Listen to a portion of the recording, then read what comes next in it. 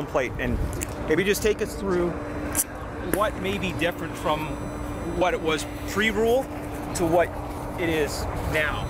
Yeah. Assuming that you're getting a throw from, say, left field.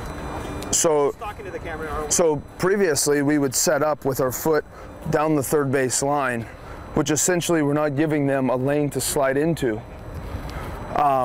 And that's, if I feel like, in my opinion, if I were to set up like this, the umpire is saying I'm not giving him enough of the plate, so he's going to be more apt to lean more towards calling the guy safe that I was blocking the plate. So now what we're taught to do is just set up here with essentially the same setup, but we're really giving him the whole plate right here.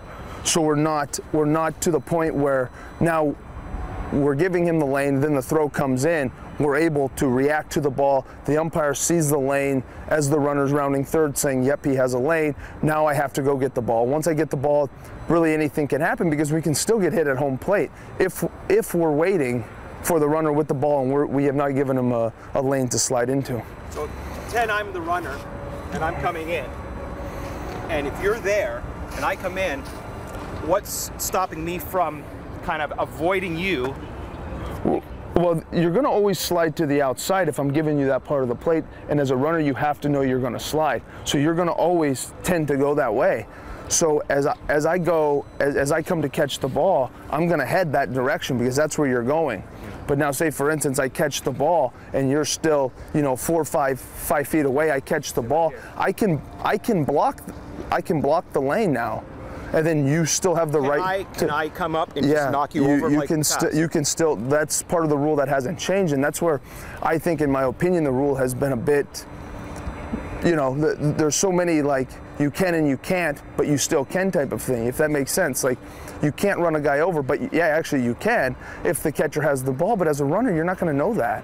You're not that like you're going to be, as a runner, when you round third, you're thinking slide because that's the new rule. So now, all of a sudden here, I'm thinking slide, the catcher catches the ball, he steps in line and is waiting, and I'm already thinking slide. I'm not gonna be able to readjust and not slide and hit the guy. So I think that's the part of the rule that is tough for me. So as a catcher, I just go to, what I've really been doing my whole career, instincts. Yeah, instincts is number one, and talking to some of the umpires and getting a thing, and they're doing the same thing. They're calling what their instincts are telling them, and now they have the opportunity to go to New York and find out. So they're calling safe or out, whatever, but then they'll go review it just to double check.